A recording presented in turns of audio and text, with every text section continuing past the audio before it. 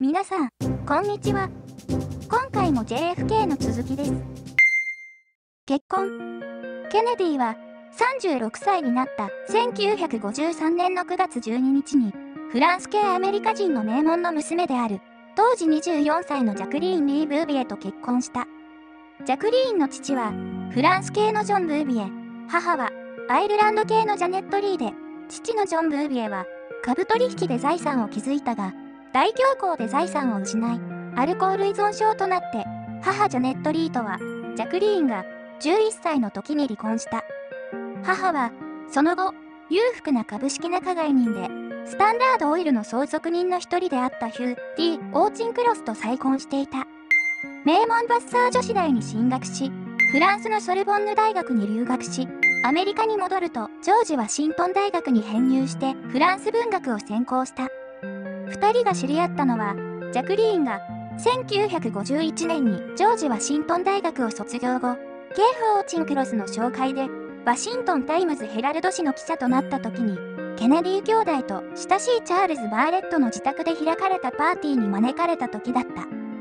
1951年6月からデートを重ねていたが、1953年に入って、アイゼンハワー大統領の就任祝賀舞踏会に同伴で出席してから、真剣な交際に発展した。父のジョセフは、早くからジャクリーンを気に入った様子だった。二人の仲は深まり、主にパーカーハウスホテルでプロポーズした。ジャクリーンがケネディのプロポーズを受け入れると、ケネディ家は豪華な挙式を執り行った。ただし、場所は、ジャクリーンの系譜ヒュー・ディ・オーチンクロスが持つ97エーカーの広大な土地と豪邸のある、ロードアイランド州ニューポートのハマー・スミスファームであった。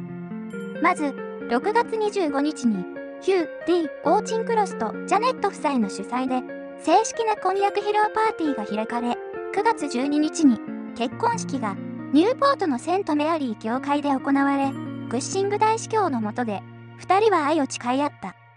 この時、ローマ教皇ピウス12世からの祝辞が読み上げられ、また、式後の結婚披露宴は、ハマー・スミスファームで1300人が出席する豪華なものであったが、この日に参加したジャクリーンのジップ・ジョン・ブービエは、前日に酔いつぶれて式に出席できなかった。病との戦い。ケネディは、結婚直後から、その後2年間にわたり、多くの脊椎の手術を受け、上院本会議を長期にわたって欠席せざるを得なくなった。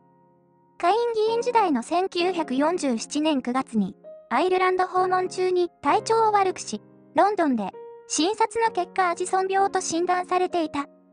副腎の機能不全により、虚弱体質で、食欲不振、体重の減少、そして循環器系が衰弱する病気であり、病原菌に対する抵抗力がなくなるため、不治の病と考えられた。その後、コーチゾン剤、ハイドロコーチゾン、現代のコルチゾールの開発で病死を免れて議員活動を続けられるようになったが、そのコーチゾンの副作用は、著しく気分が高揚し、陶酔状態に似て、また、精力、集中力、筋力及び筋持久力の増進を伴うとされ、年をとっても、ふさふさの髪、日焼けしたような肌の色、過剰なまでの自信、さらに、際限のない性的衝動が現れるともされていた。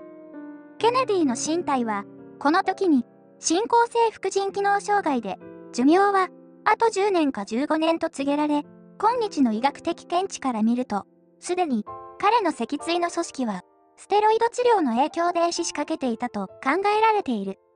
ケネディ家は、ジョンのアジソン病もハイドロコーチゾンによる徹底した治療も一切秘密としていた。結婚して、翌年の1954年の春から夏にかけて、幼少時から悪かった背中の具合が悪化し、松葉杖をつかないと歩けない状態になった。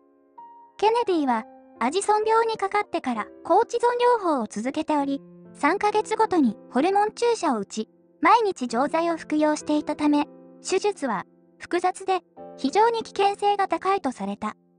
1954年10月21日に背骨を一旦取り除き接合し直す手術を受けた。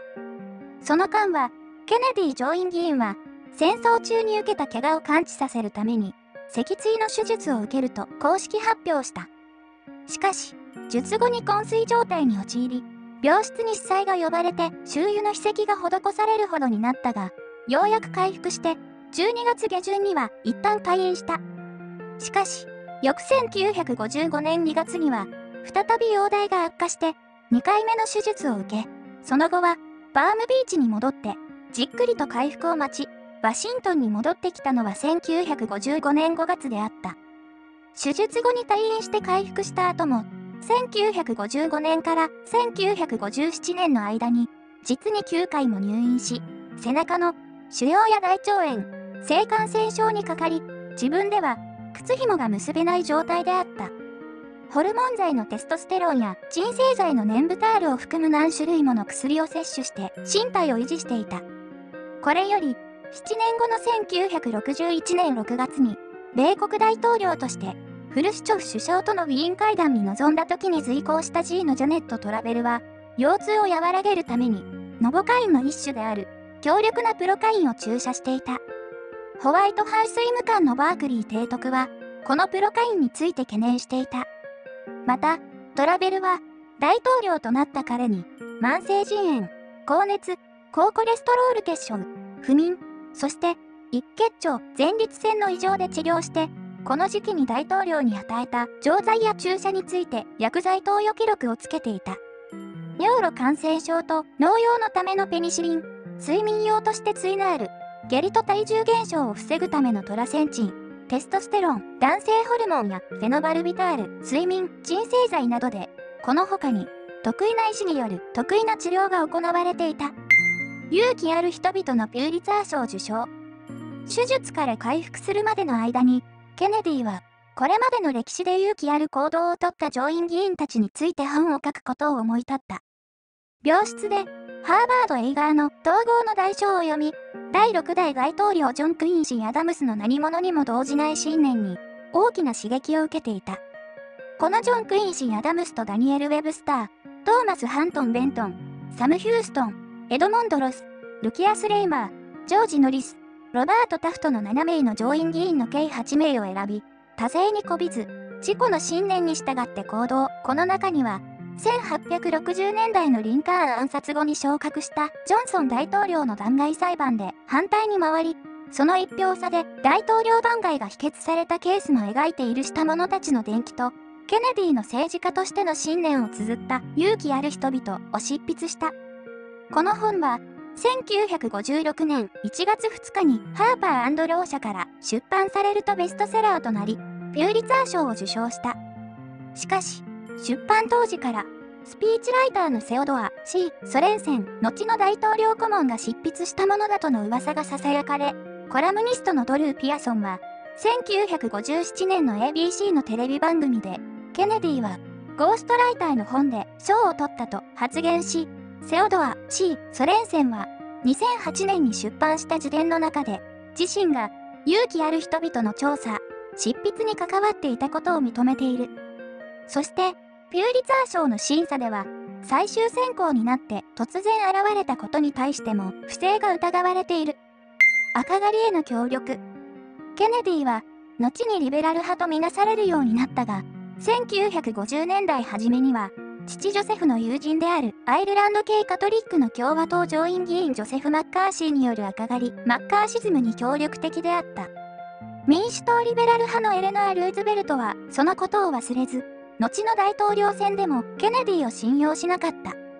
マッカーシーの行き過ぎた言動は批判を呼ぶようになり、1954年にハーバード大学である演説者が、そこいらの大学と違って、ハーバードからはアルジャーシス国務省職員で、ソ連のスパイやジョー・マッカーシーのような人物を出していないのが自慢だという発言をしたのに対し、ケネディは、偉大なアメリカの愛国者と売国度の名を、よくも一緒くたにできたものだと奮撃したというエピソードがある。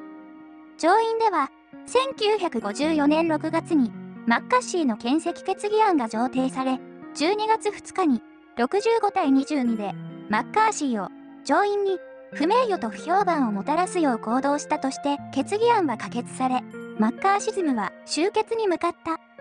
民主党の方針で、マッカーシーの検責決議案に賛成票を投じざるを得なくなったケネディだったが、かねてから必要とされていた手術を受けることを、口実に投票を棄権している。脊椎の手術後で、生死の境をさまよった時期であるが、誰も知る由もなく、このことで、エレノア・ルーズベルトから、世間の目ばかりを気にせず、勇気を示すことはできたはずと非難されてしまった。1950年のカリフォルニア州選出上院議員選挙で、共和党候補リチャード・ニクソンが、リベラル派の民主党候補ヘレン・ガーガン・ダグラスを、共産主義者、赤の信奉者と批判するなど、激しい組織的中傷により勝利した際には、秘密裏にニクソン陣営に献金していたとされる。マクレラン委員会。ケネディは、組織犯罪と労働組合の腐敗を追及する上院マクレラン委員会、ジョン・マクレランが委員長を務めた。旧称、バラキ公聴会の委員として名を連ねていた。実定で、ロバート・ケネディは、この委員会の首席顧問として司法省から派遣され、検事役を務めた。この委員会の最大の功績は、アメリカ一の組合員数を誇ったトラック運転手組合のチームスター組合とマフィアとのつながりを明らかにしたことであり、また、マクレラン委員会は、バティスタ政権下のキューバからアメリカに密輸されるヘロインの中継基地が、南部の港湾都市で、港湾労働者組合をマフィアが掌握していたニューオリンズであると特定した。これにより、チームスター組合のジミー・ホッファとケネディとの対立が始まった。この委員会の活動により、ケネディ兄弟は知名度を高めた。それと同時に、妹パトリシアの夫で、ハリウッド俳優のピーター・ローフォードと、その親友のフランク・シナトラを通じて、サム・ジアンカーナやジョニー・ロセリなどのマフィアとの関係を構築していった。はい。今回はここまでです。JFK は、妹パトリシアの旦那の友人であった、フランク・シナトラを通じて、マフィアとの関係を深めていくのでした。このサム・ジアンカーナやジョニー・ロセリは CIA と関係が深く、サムは後にマリリン・モンロー暗殺に関与し、JFK 暗殺にも関与していたと言われており、サムは口封じという意味で口に6発撃ち込まれて亡くなっています。ロセリも警察の情報提供直前で行方不明になっています。サムは生前マフィアと CIA は表裏一体と語っていたことが記録として残っています。ご視聴ありがとうございます。また次の動画でお会いしましょう。